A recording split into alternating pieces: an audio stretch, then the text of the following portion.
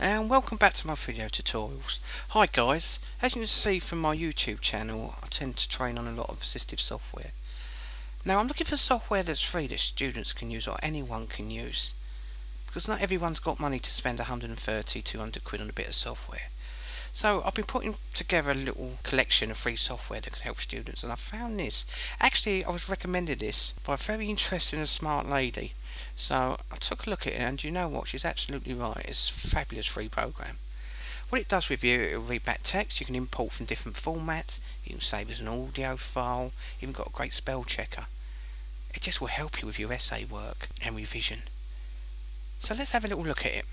So what I'm going to start with is the voices, top left hand corner. You see we have stuff called SAPI 4 and SAPI 5. This stands for Speech Application Programming Interface, and this was developed by Microsoft a while ago, and it's a speech synthesis for Windows applications. Now they're separated because they're not compatible together, the voices. Now once you select one you want, it's up to you, it's personal preference, then click the drop down menu underneath and then choose a voice that you like. I kind of like Hazel, I tend to stick with her, but you see there's many voices there you can try. What I like about this is also you can change the basic options like the rate of the readback, and also the pitch, and also the volume. We go to SAPI 4 and then choose a voice there. I want to go to English American Default and select Properties. You've got so many great options for changing how that voice sounds, and you can even save the settings with Save Speaker or Save Speaker As. Stuff you don't normally get like pitch fluctuation, roughness or breathlessness. Really good little options that you can modify that voice with, and try and find a voice that you feel comfortable with and can listen back. Definitely worth a little look at. But I'm going to choose SAPI 5 and I want to stick with Hazel. I love Hazel. And the first thing I'm going to do is input a document. Now I've got a PDF here that I did earlier, so I'm going to click this little button here that will open up a PDF. And on my desktop I should have a PDF near the bottom, and it's called Space. Just something I copied and pasted from Wikipedia. Click open. That's an example. And as you see, the text is automatically put into this window, and you can see that there's words that are highlighted red. These indicate spelling errors, but as we know, they're not always spelling errors. Some of the words could be names, so we need to add to your vocabulary. But I don't want them highlighted at the moment because they're putting me off on me reading. So if I come up to View, select Show, and I'm going to untick spelling errors. That's better. Now click the cursor at the beginning of what you want read back. I'll show you how to change the settings in a minute to that. And I'm going up to the green button, and I'm now going to press This article is about the general framework of distance and direction for the space beyond Earth's atmosphere. I'm going to click pause. Let's just say I need to stop for the moment. I want to come back at a later date. So you've got great options here for bookmarking. So I can click Insert Quick Bookmark. Once I click that button, the button next to it becomes available. It means I can jump to that bookmark. So for example, if I click stop, click back at the beginning, and I want to jump to that bookmark, I can use that button. We'll jump straight there, so I can carry on reading off where I left off. See outer space. So I can carry on reading on, well, I can carry on reading on by clicking the playback space button. For the keyboard key. Really handy option. By the way, use this button here, I kind of like as well. This will insert name bookmarks. So you might have a number of bookmarks. For example, you might have come down to, for example, modern, and stop there. Then we click add bookmark, and we can give that a name. I'm just going to call it modern, but you can call it chapter 1 paragraph 3 or whatever information you want, obviously. Click OK, and then I could carry on reading with the playback button. Physicists usually consider it with time to. Again, I might want to add another bookmark. Click on that button there and click plus. And again, I can do bookmark. I just do bookmark 2. You kind of get the idea of that anyway.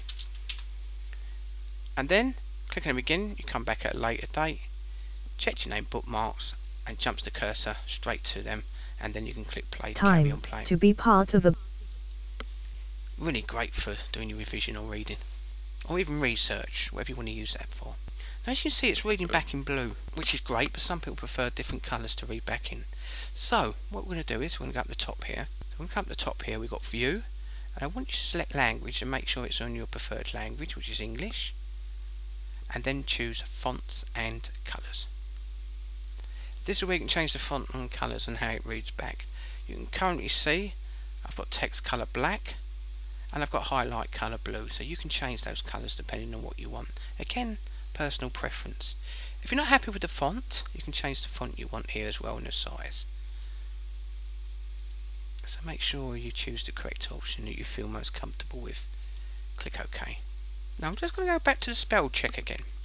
So go up to View, Show, and I'm going to show spelling errors. Now when you first use Balabolka and you use that spell check option, it might not come up. If it doesn't highlight red, it means you haven't got the spell check installed. You need to install it from the website. Let me show you where that is now and how to do that. So open up your preferred browser, and here we go. And there's the website address. And I recommend downloading it from this website as well, so you know you're just downloading the program with no add-ons or browser hijacks. Scroll down. We also have here, you'll notice, different voices that you can download, and even a skin pack if you require it, to make it look exactly how you want. We have voices there again. And keep scrolling, you should come to an option which says spell checking. Select your language, so I'm selecting English, and then it will ask you to open up or save. It opens up as a WinRAR or compressed file, be it WinZip, depending on what you've got on your computer. Click close. There's my unspell English. I'm going to double tap it, and then it goes through the process of installing. So click next. I'm just going to set up English United Kingdom. Click next, and then click finish. Close your compression tool and open up Balabolka, and then you might even notice if you go back up to View and go to Show again, it might not still show your spelling errors underlined red. Don't worry, if you restart the program, then they will show up. Make sure you go to View, Show, and then it definitely show you your spelling errors. Now again, with spelling errors, it depends. Not all spelling errors. Some are named, some you want to add to your vocabulary. So all you do is go over it. So we got first option, framework. So if I right click that, it gives me a suggestion of the correct spelling, framework. So I can left click that and it changes it. Now if you come across a word that you want to add to your vocabulary, it's not a problem. Let's try, I think there's a hyphen meant to be between them, but I'm not sure. So I'm just going to right click, and I'm going to actually add this word to the dictionary. You're going to come up with scientific words or medical terminologies you just want to add quickly into your, so it doesn't come up as a spelling error. And that's how easy it is to do. And again, if we right click direction from, we can then change the correct grammar for that as well. Now if it's still showing up stuff, I mean, you go through them, or you can always go to View and then untick the spelling for now and go back at a later date. So let's have a look more at some of the options in Balabolka. This first option here, we can save your document that you've just done. You might have edited it or typed it in there. So if I click save, and then we can choose to save it onto your desktop, wherever you'd like to save that. Now, image option. Now this PDF I actually copied from Wikipedia, and there was an image in it, and we can't see the image in that. So if I click image option, it will show the images that exist within that PDF, and there it is. And it's a JPEG now, so it's taking a JPEG, and I can zoom in and out, and even save if I require. A great way to assess the PDFs as well, images. Next option, save audio file. So if I was to click that button, I can choose to save all that as an audio file by giving it a name and choosing the format I wish to save it as. MP3 I find fine, WAV as well. Click cancel. Now the button next to it is a little bit different. This will split and convert to audio files on keywords you're using, or depending on how you want to do it. For example, if I was to click at the end of a sentence, here we go, and do 2 clear sentences spaces, and then I come up to the option here where it says split and convert to audio files. First I need to create an output file folder. Click browse. I'm going to create a new one. I'm just going to call this space, and there we go. So I've got my tester folder and I've got space folder in there. Choose the format you want to save it as. Again, I'll leave it as MP3 compressed. There's my current voice I chose earlier, which is Hazel Desktop, and all my files are going to come out namespace. Also, it's going to number them. So if there's 5 of them, 1 to 5. So I've got the starting output file sequence number 1. You can change that number to 3, starting from 3 upwards. Now the important part here. Now I can choose a couple of things here, so let me get rid of that word there. I could do by, you see I created 2 blank sentences, so if I click that button there, by 2 empty lines in succession, that will then split the audio file.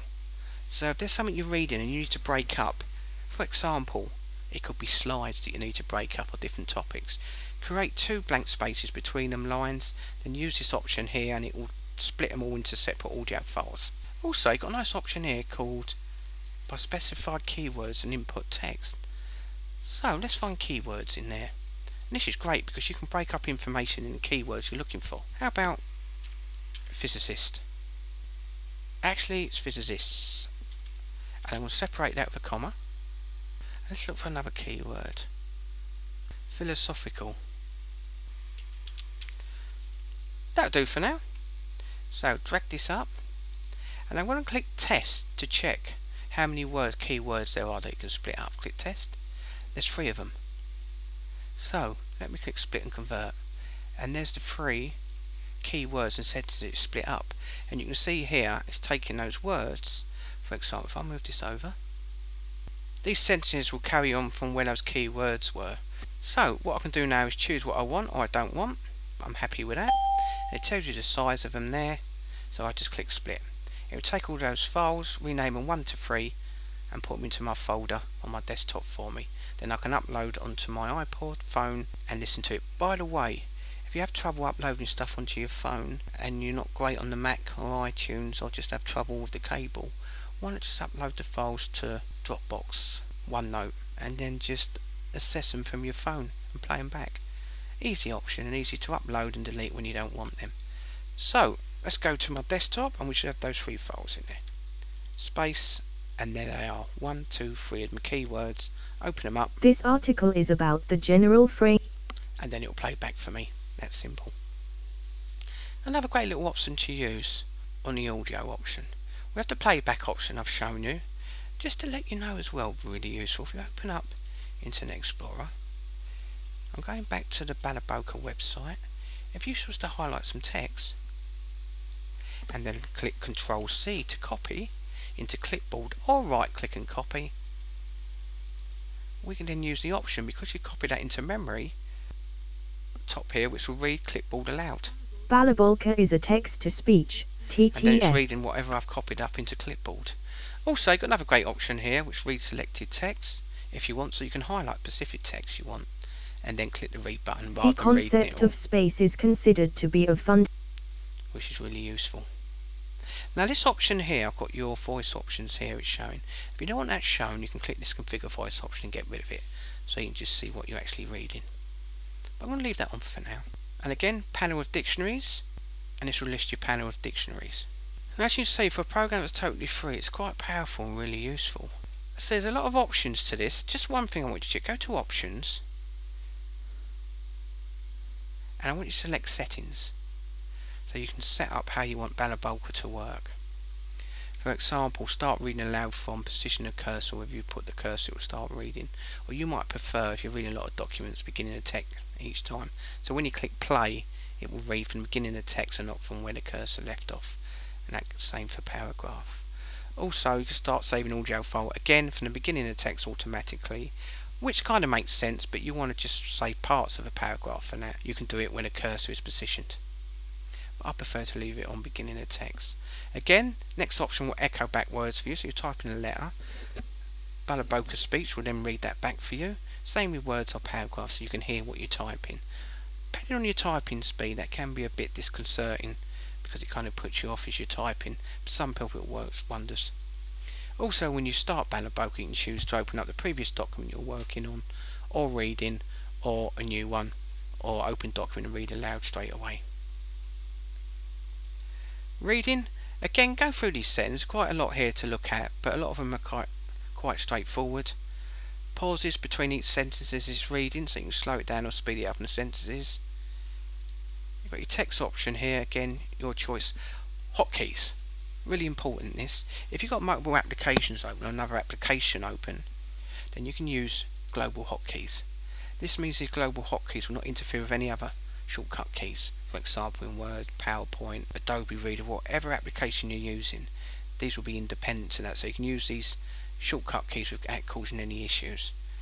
There's your basic shortcut keys. Again, control when, for example, a new document in Word could interfere with other applications. That's why they give you the option of the hotkeys and global ones. Buttons, you can choose what you want on your toolbar at the top. There's quite a few options here. Again, have a little look at them and go through them all. Some you use.